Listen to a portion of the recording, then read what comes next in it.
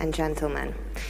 It is a great pleasure for me to be here and to deliver a speech on the occasion of the closing session of the World Export Development Forum 2017 in Budapest. As I said it before, it has been an amazing journey for us. 2 years ago, we convinced the government of Hungary to host the conference, and then we applied. 1 year ago, we took over the opportunity to organize. And now, coming to the end of this journey, I can assure you that we are grateful to be a part of it. It is an honor to be the first country within the Central European region to host the forum. The forum was an excellent opportunity for Hungary to showcase its strengths, its capabilities and potential. With its central theme of trade, a force for good, include, innovate and integrate, the forum serves to connect SMEs into the global economy while also promoting Hungary as a hub of creativity and innovative trade practices. I can say without doubt that Budapest is located in the heart of Europe. It's a melting point of cultures and trade routes that creates an inclusive and inspiring environment with opportunities for every enterprise from all around the world to succeed. This is all the more compelling as we have the opportunity to host such a prestigious event as WEDF in Budapest, when hundreds of visitors come or came to our city and have hopefully fruitful negotiations. Let me remind you on the words of the Executive Director, Madame González. We were here, not only to talk about business, but to doing business. Over 300 accepted B2B meetings took place, on which 45 international and 60 Hungarian companies participated. Yesterday evening, Deputy Minister Magyar enlightened that although times have changed, one thing is common. We all came here to focus on trade again.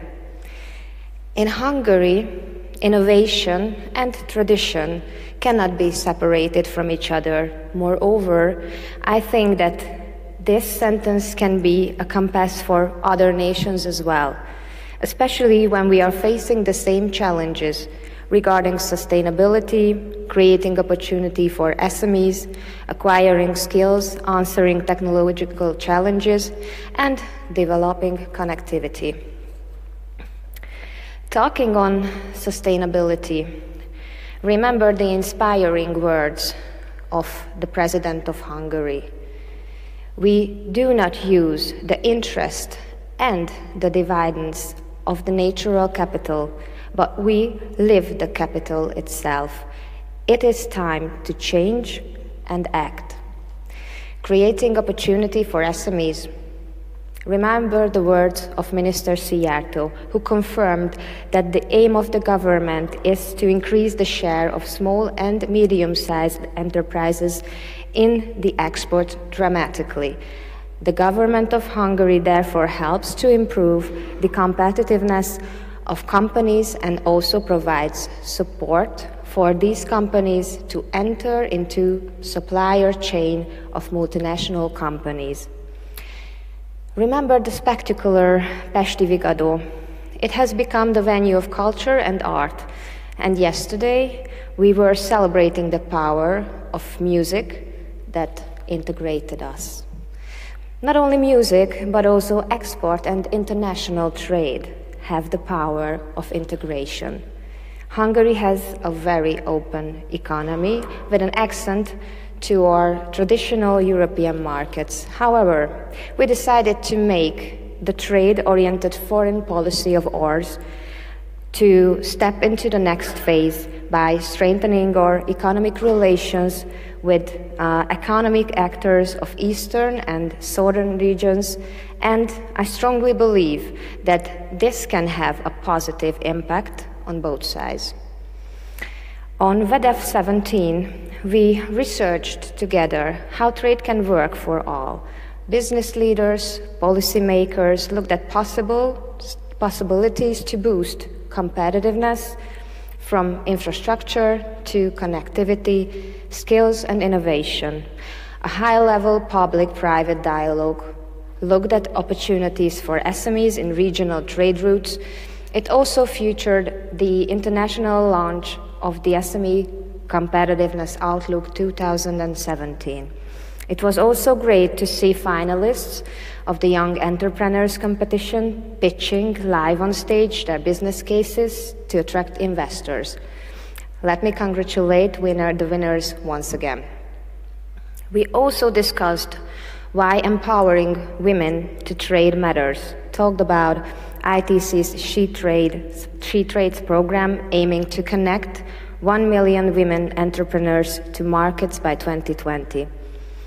I do hope that hosting the forum contributed to highlighting Hungary's openness to international trade and path towards an improved business environment, serving more effectively the interest of countries the most in need. Our plan was to make this event unique in all respects. The masters of ceremony and the colleagues serving as liaisons were all our colleagues or trade and economic attachés. The aim behind was that we wanted to have persons who do know and understand export development. And to share another secret with you, the bags, the official gift bag, was also designed by an internationally successful Hungarian designer who used to engage to foreign trade. She was actually our colleague at the Foreign Trade Department a couple of years ago. We are delighted to have the next host of WEDF among us. We congratulate and we will be pleased to share our experience in organizing the forum along with ITC. Finally, I would like to express my gratitude towards all the partners for trusting us. ITC, especially, I wanted to mention, and I would also like to thank all participants and the organizers, and this time I would like to say special thanks to the interpreters for their brilliant work and for all the effort they made before and during this event to make these days spent together in Budapest unforgettable. Thank you very much for your kind attention.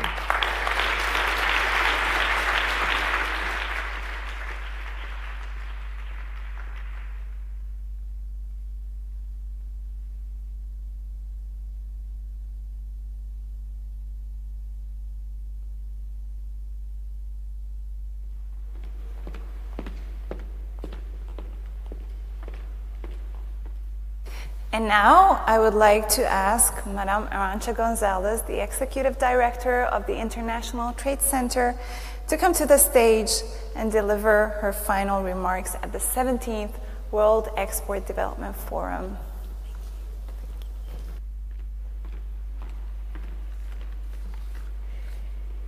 So as we come to the end of this 17th edition of the World Export Development Forum, I want to thank the people and the government of Hungary for the partnership, hospitality, friendship that has made the past 2 days both thought-provoking but also great fun. A particular round of applause should go to the team at the Ministry of Foreign Affairs and Trade, including the amazing Dorothea and Gabor, who took time off their daily jobs as commercial attachés to be our MCs here. So please, a big round of applause. I also want to thank the exceptional thought leaders and entrepreneurs we have heard from during this conference on issues ranging from crowdfunding to green trade, value chains, women's empowerment, environmental sustainability. You should know that we will take home lots of new ideas that will inform our work and will inform our business models. So whatever you have shared with us will not be wasted. The connections made here promise to yield new contracts and new partnerships. Let me outline some of the things that happened in the room behind us while we were talking about trade here. Some links were quite unexpected. For example, I was very surprised to hear about a connection between a Hungarian business and a Myanmar company. Hungary will export corn oil to Myanmar, whereas Myanmar will export sesame seeds in the opposite direction. We saw businesses take steps to move from agriculture to agribusiness. A Colombian firm that is now selling nuts of the Sacha Inchi plant is looking to import processing machinery from Hungary that would allow it to sell value-added oils and high-protein flour. And yes, green does mean business. A Hungarian water treatment firm is poised to visit 2 companies in Qatar where their technologies could help save water and save costs. Yesterday, someone asked about trade for the 99%. Today, I can tell you about a Gambian agro-food firm that is in talks with a company from the Philippines for solutions to transform mango peels and seeds into animal feed and inputs for the cosmetic industry. South-South cooperation for waste to wealth. These are some of the ideas of what has been happening in the room behind us. These are some of the fruits of these not just 2 days, but 6 months in which companies have been preparing to come and talk business and do business with each other. What I can do is urge you all to build on the contacts you have made here, and as part of the WEDF family, to please stay in touch with ITC and to let us know about what happens with all these contacts that you have taken. And this is important for us because we want to demonstrate that all of this is not just a talk shop, that this yields to results. We know that it yields to results, but it's even better when you tell us and you tell everybody that it has yielded specific results. It's now my pleasure to present Deputy Secretary of State Petra Pana with a small token of ITC's appreciation for the work of the Ministry of Foreign Affairs and Trade.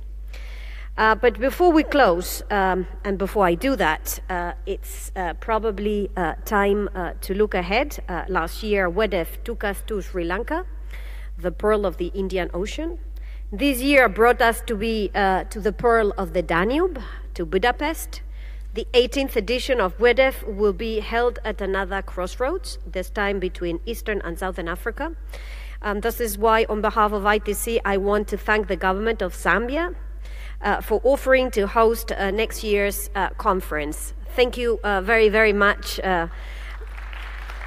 Secretary Kayula Agnes Siame, Permanent Secretary of Zambia's Ministry of Commerce, Trade and Industry, for your kind offer. If you could come up and share your views with us, it would be great.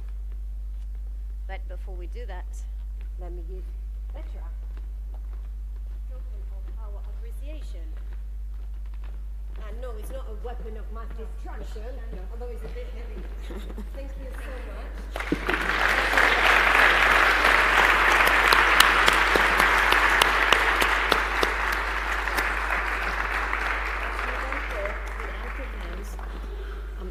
Sorry to disturb you. So I'm thanking this beautiful, let's say, memory and award in the name of my crew. Thank you once again, Rita.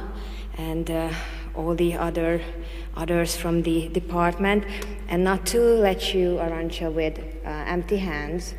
In the name of the department, I would like to give you a little present, and I hope that you will wear it with, in a good health. Good. Thank you so much. Thank you. Thank you.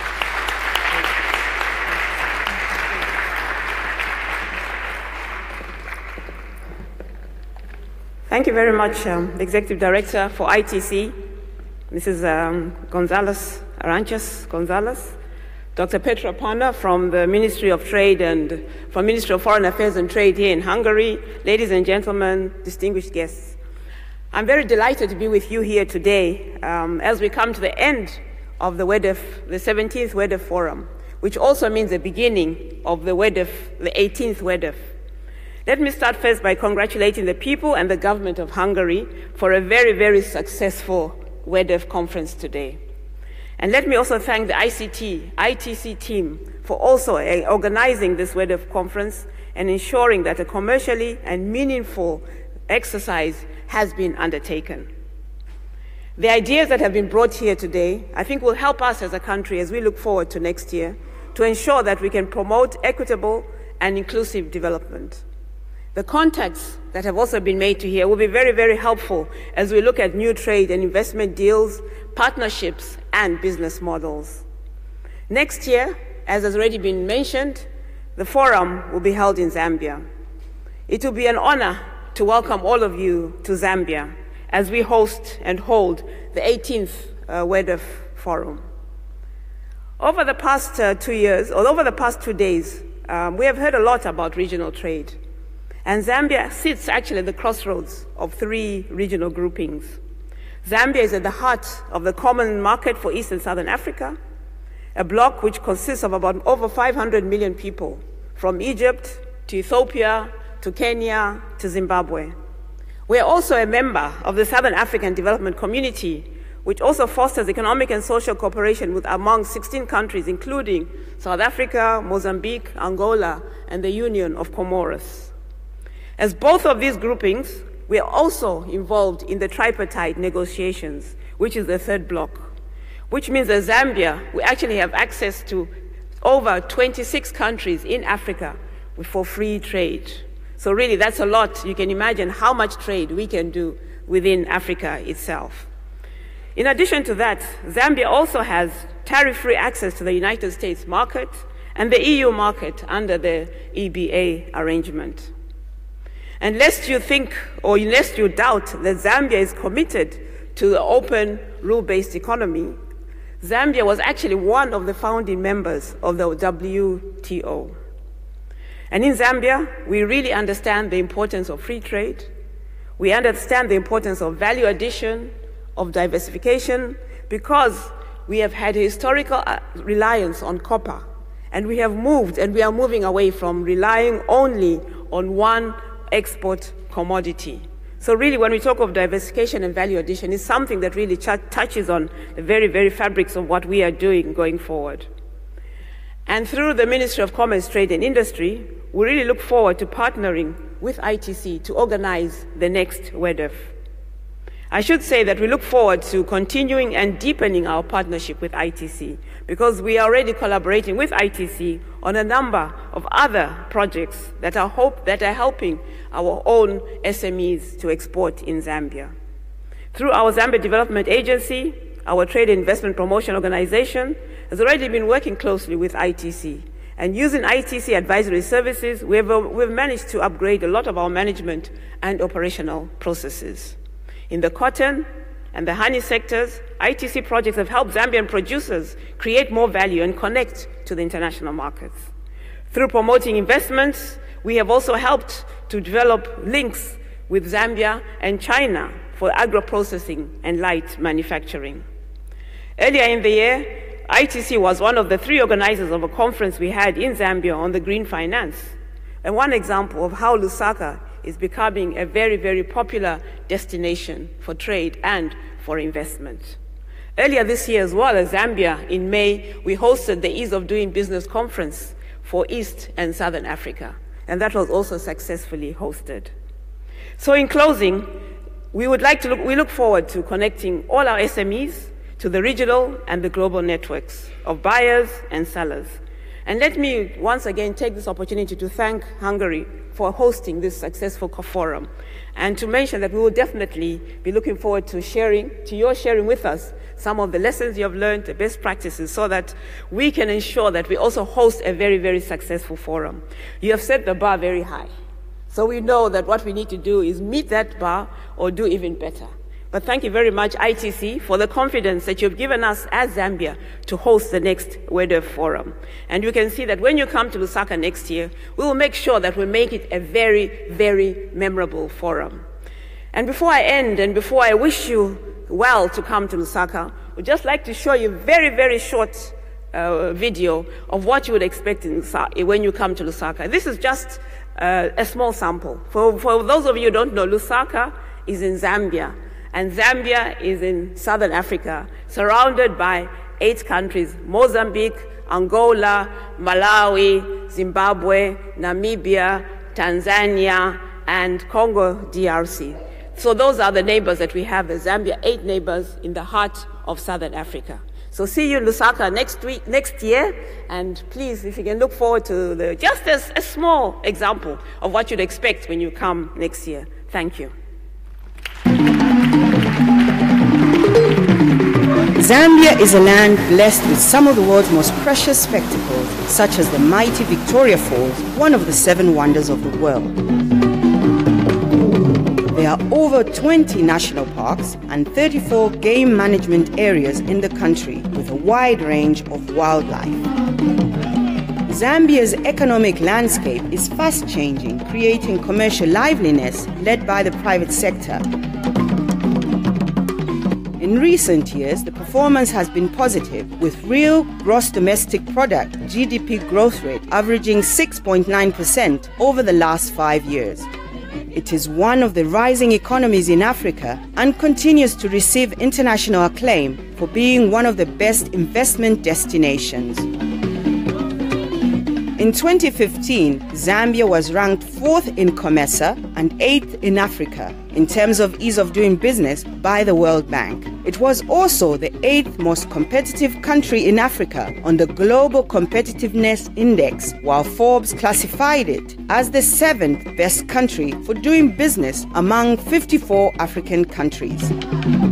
Zambia is quickly becoming the regional business hub because of its thriving investment opportunities. Strategically located and a member of the Southern Africa Development Community (SADC) and the Common Market for Eastern and Southern Africa (COMESA), it is the best destination for an investor with a vision to tap into the regional market. Zambia also provides a free market liberalized economic environment in a stable, strife-free and multicultural society. The Zambian government welcomes investors across sectors, and the laws relating to investment provide investment incentives and protection to increase investment and international trade, as well as increase domestic economic growth. Zambia is the best destination for foreign direct investment. I believe we are sitting at a stage in the economic development of the country where we are needing to ensure that we get our fair share of foreign direct investment, and also ensuring that local industry is also flourishing. So we believe, much as FDI is important, we believe that must be married with a very strong private sector led economy where the locals are participating. So the marriage between foreign and local for us is absolutely critical. Zambia for a long time has remained a hidden jewel. We don't want to keep hiding this excellent jewel. We want you to come and experience it for yourselves. It's been peaceful for many years. We've been independent for 50 years. And in all that time, we've had a transition, a very peaceful transition. And we've seen through a successful transitioning from one president to another. And this has happened 6 times. It can't be more peaceful than that. Another area of a comparative advantage that Zambia has is its strength in youth. Zambia's population is just about 15 million people, and 68% of that, which is roughly 10 million, are youth. And you know the youth are hungry to learn, hungry to work, and very, very well exposed in terms of literacy levels here. The mining sector has been a mainstay for Zambia for many years, especially copper. But we have cobalt, we have zinc, we have lead. We also have semi-precious stones like tourmaline and aquamarine. Again, I invite you to come and explore these with us. Recently, we've had discoveries of uranium. So if that's your area of expertise, you can come in and you'll be granted the necessary licenses to come and mine uranium. In 2006, the government enacted the Zambia Development Agency ZDA Act to foster economic growth and development by promoting trade and investment through an efficient, effective and coordinated private sector-led economic development strategy. The agency also guarantees that property rights and investments are protected. Anyone investing in our economy, in our country, will have access to the SADC region, which embraces 250 million people, in addition to our own 15 million people. We also have access to the COMESA region, which embraces another 400 million people. So the market potential for anyone investing in Zambia embraces somewhere in the region of 700 million people. That's a vast market for any business to work in.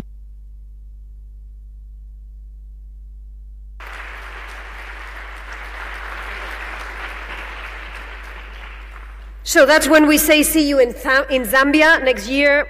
But let me, in closing, ask you for a big round of applause to the Hungarian staff at the Ministry of Foreign Affairs and Trade, but also for ITC staff for their work, the work they've put on making this WEDF happen.